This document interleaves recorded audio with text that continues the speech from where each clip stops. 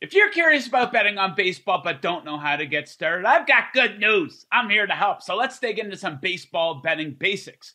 First up is moneyline betting, which is as basic as it gets because you're simply betting on who's going to win the game. Each team will offer a different payout based on who the underdog is and who the favorite is. The favorite will be indicated by a minus sign, whereas the underdog will be indicated by a plus sign. So, for an example here, if the Dodgers are hosting the Giants, LA would come in as a minus 145 favorite, with the Giants coming back as a plus 130 underdog. If the Dodgers go on to win and you place $100 on them to win, they'd return a profit of right around $69. Whereas if you place that same $100 on the Giants and they went on to win, they would return a profit of around $130. Keep in mind, there's always more risk involved with betting on the underdog, so they will always return a higher profit. Another way to bet on an MLB game is the Runline, which is baseball's version of a spread. Runline betting involves a 1.5 run spread where the favorite must win by at least 2 runs to win the bet, while the underdog can lose by 1 run or win outright to cover their side of the Runline bet. Bettors often try to get a better payout by wagering on the run line when the money line for a game is too high.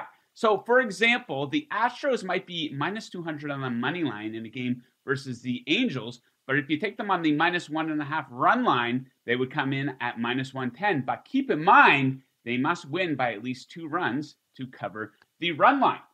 If you're not interested in picking a winner or a loser, you can bet on the total, otherwise known as over-under betting. This is when the bettor will wager on if the total combined runs scored by each team will go over or under a number set by odds makers. So, for example, a game between the Cubs and Yankees might have a set total of 10.5 runs. If the Cubs go on to win that game 6-4 for a total of 10 runs, it would mean that it went under the total of 10.5 runs set by the odds maker.